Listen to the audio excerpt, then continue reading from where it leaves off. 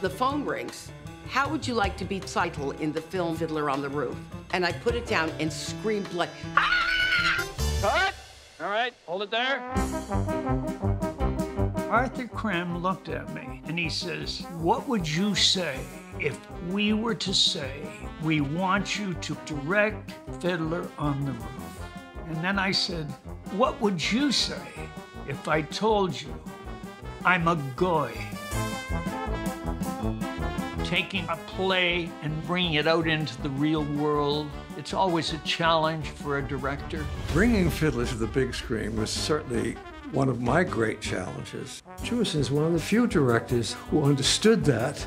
He had fantastic sense of rhythm musically. John Williams managed to harness my singing and almost make the verse that I do with the shawl kind of ballad-like. Matchmaker, matchmaker, I'll bring the veil. It's not just about a dairyman with 5 marriageable daughters. It's more than that. There's something else that gives these shows their power.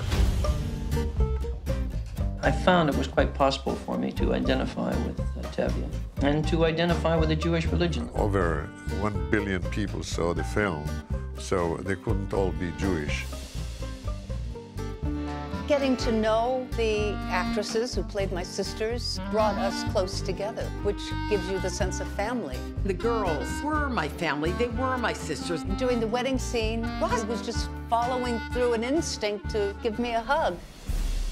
Even in a musical comedy like Fiddler on the Roof, you still feel the pain. And I think that's, that's the heart of the thing.